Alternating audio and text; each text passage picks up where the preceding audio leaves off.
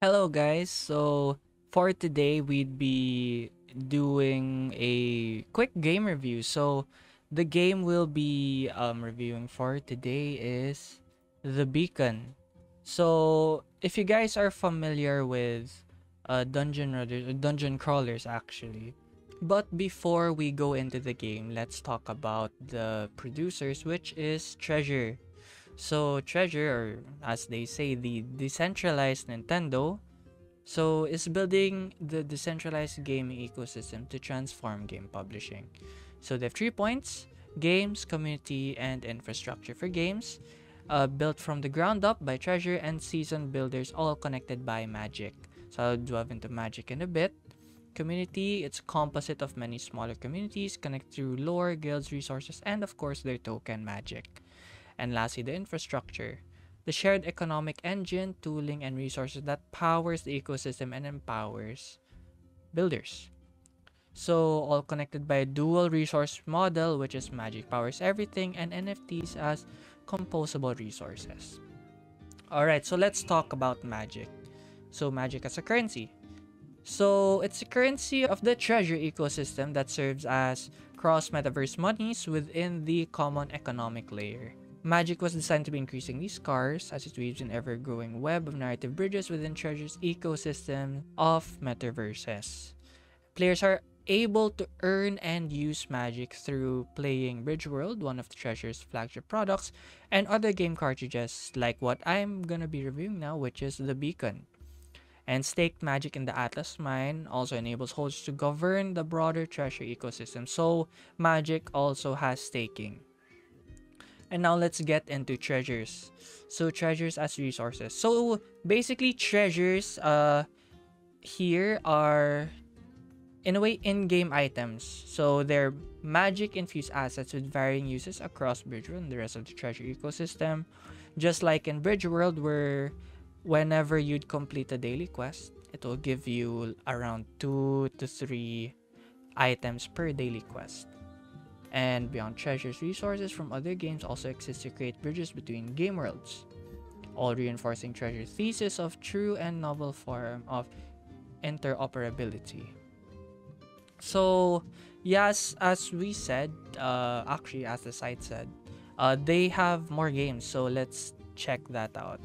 So, yes, he, of course, The Beacon, Kuroro, Tales of Elaria, Battlefly, Smallverse, Bridge World, Realm, and Knights of the Ether. So, you guys can check that out in their site. But before that, let's take a look at their team. So basically, these are a collective seasoned builders growing the expansive platform and the centralized game console that is Treasure. So Treasure comprises a globally distributed team of developers, product managers, artists, brand builders, marketers, economists, and gamers, all supported by a intimate and vibrant network of DAO contributors and passionate community members. So we can see here these are the founders, so John Patton Garp and Carl Vong. And for Treasure, these are the team members. You can see their positions and their names there, also their Discord and Twitter. For Trove, Bridge World, and the rest, you guys can find these all in their site, which is treasure.lol. So yeah, that's it about the background of Treasure, their games, and magic, and basically anything that has to do with their ecosystem. And now, back to the game. So, two things to talk about. First, um, this game has a daily quest system. So, there are two daily quests, which is the Tavern Quiz and the Dungeon. So, for the Tavern Quiz, you're gonna talk to this NPC called Igor, and he's gonna ask you a random question about anything in the tavern actually. So the first time you talk to him, he's gonna ask you a question and a text box will pop up where you type. So of course you won't really know the answer there and then unless you're lucky or you've played this game before. And after you answer wrong one time, you can then move around and talk to the other NPCs. So these NPCs will either give you hints or actually tell you the answer straight up, which was a really cool thing. And by doing so and answering correctly Igor's question, you'd be rewarded with items. These items can be sold in the marketplace. And by the way, in order for you to earn items, you need to purchase one of the characters. So right now, it's the founding characters that are currently listed on the market right now. And the currency they use is magic. So magic right now, checking, is around $1.80 per magic token. And the floor price is around 16.79 magic, or 17 rounded off. And so I've hooked myself up with two characters. So the Rough Hunter and a Tree Chasing. Right now I'm using the Rough Hunter, which I'll be doing the daily quests with.